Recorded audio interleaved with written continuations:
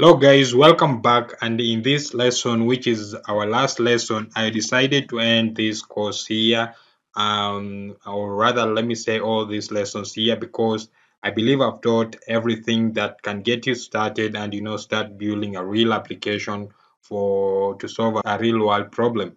All right, so the things that have remained, they are kind of more advanced, which I'll create individual lessons for those things, and then you can be able to follow up. But for this course, you can end it here and then go build something that you want, explore anything that you want. And for this lesson, which is going to be a very short one, I'm going to show you how to use session storage.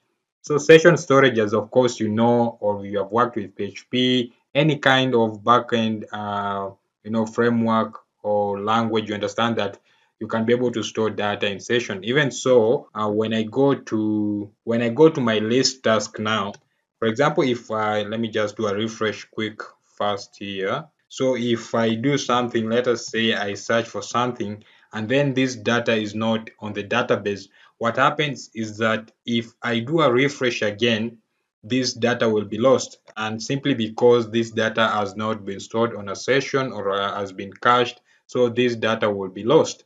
So what you can do in Livewire, let me just take you through the documentation. You see, you can use what we call the session properties, all right, or session storage.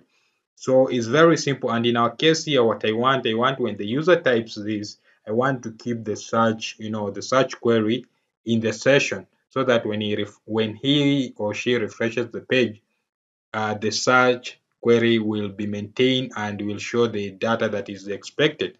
So it's very simple, straightforward. So you go to your class here and use this guy by the name hashtag session.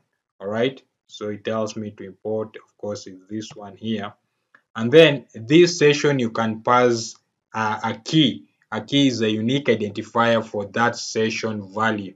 All right. So you can pass a key, but I'm not going to do that. Is because I'm just using only one search. Maybe you have different searches that you want to use. You can pass a key. So as you have been shown here, session key, you can pass a key. You can also pass dynamic data even to this session. For example, you can pass let us see, you want to pass author ID, you can do something like this. This is all that you need to do in order to use the session, properties. So now if I go to my guy here again, so once I've done a refresh, now I can say, for example, I want to search for, I don't know, whatever, and okay, there is no, okay, it's doing search, there is no value for that search. So now when I do a refresh, it will maintain this value. As you can see, the value is maintained.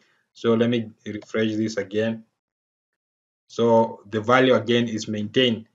And I just did that, with just one word code, which is quite interesting with Livewire, because if you understand something like PHP, you could have done session start, session end, store this value, invalidate session, I don't know, all those things. But with Livewire, just one line of code and you're able to do this. This is really fantastic.